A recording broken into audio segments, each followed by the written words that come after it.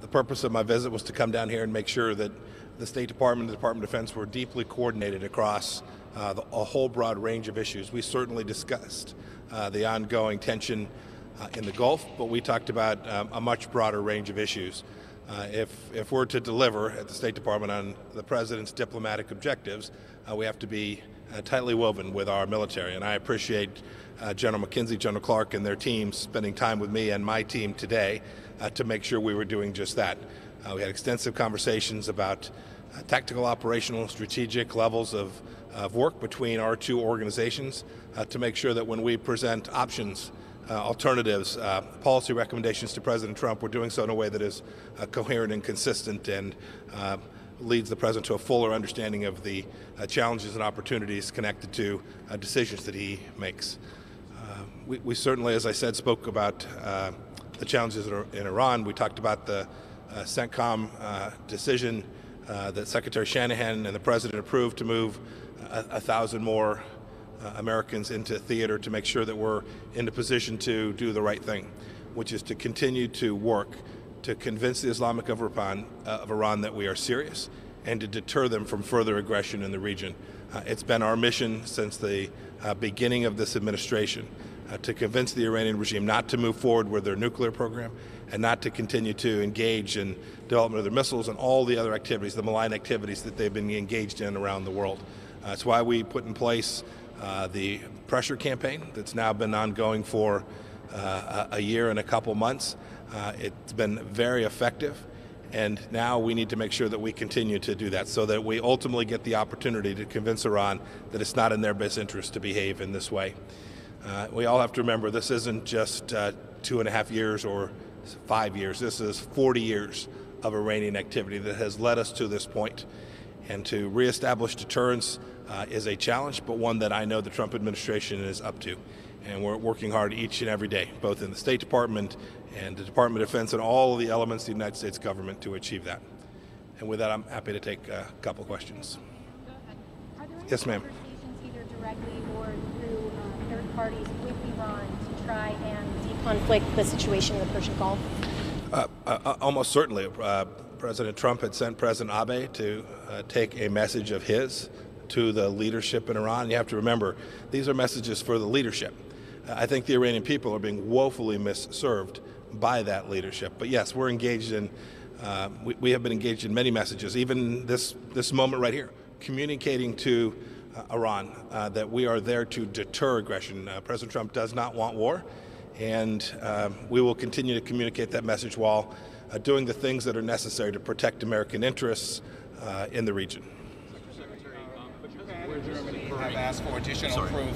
I'm sorry. Japan and Germany have asked for additional proof of the attack on the tankers, and you said Sunday that you were going to provide that. When are we expected to see that? Yeah, we'll continue to provide additional information about those attacks. We shouldn't focus on just those two attacks.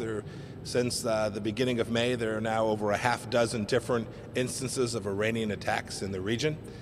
Some thwarted, some not successfully thwarted, and actually they had an impact. But I saw, just as I walked in here, Chancellor Merkel say that she thought there was strong evidence that Iran had engaged in this activity. We'll continue to work with partners all around the world.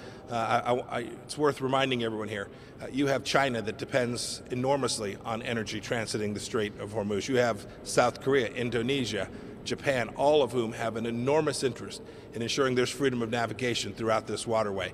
The United States is prepared to do its part, but every nation that has a deep interest in protecting that shipping lane so that energy can move around the world and support their economies needs to make sure they understand the real threat to their interests in the region and the real threat to their country's economies if we're not successful in doing that. Mr. Secretary, because of where this is occurring, it obviously falls within the operating theater of U.S.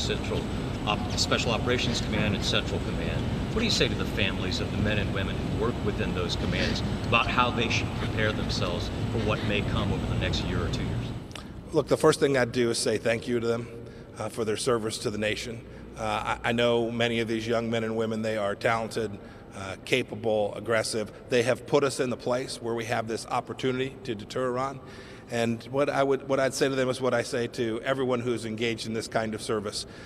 America is deeply appreciative We are providing them with the resources they need to be successful, to continue to engage in the activities in a way that will deliver good outcomes, and to thank them for their willingness to take this ultimate risk that every service member faces. I remind my diplomats all around the world, they too face threats to themselves and to their families. And when I get a chance to talk to those officers at the State Department, those diplomats, I tell them the same thing I'd like to share with the families that are here at CENTCOM and at SOCOM. Thank them for their amazing professionalism work and their willingness to serve America at these challenging times. Mr. Secretary, you've said many times that the U.S. is not seeking war with Iran.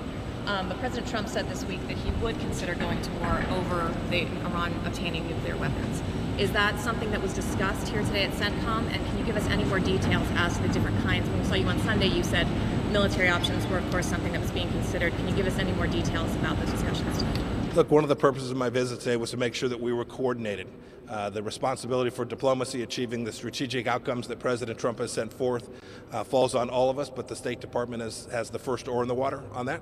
But we can't do that without making sure that we have the capability to respond if Iran makes a bad decision. If it makes a decision to go after an American or an American interest, or to continue to proliferate its nuclear weapons program. And so we talked about a broad range of issues here today across all of that spectrum. I know that the soldiers, sailors, and airmen and Marines inside of CENTCOM are ready to respond to any threat that the Islamic of Iran should present to the United States. And we talked about each of those and how to make sure that we were in sync and how we would prepare those options for the President of the United States. The advantage of coming here to Tampa to talk with generals rather than talk with generals at the Pentagon, and should your trip here be a message to Iran? So I talk with generals at the Pentagon all the time too, so these are not mutually exclusive options. But it was important for me to get here into the headquarters where a lot of this work is doing. It made sure we didn't have to send a whole bunch of folks up to meet me in Washington. I got a chance to meet with not only those two leaders, but their teams today. And they got a chance in turn to hear how the State Department is thinking about this problem and how we're delivering deterrence in the region and reinforce with them the strategic objectives of the United States of America. So it was important and valuable to me to get here so that I could talk to a broader range of leaders and hear at a more granular level all of the great work that they've been engaged in.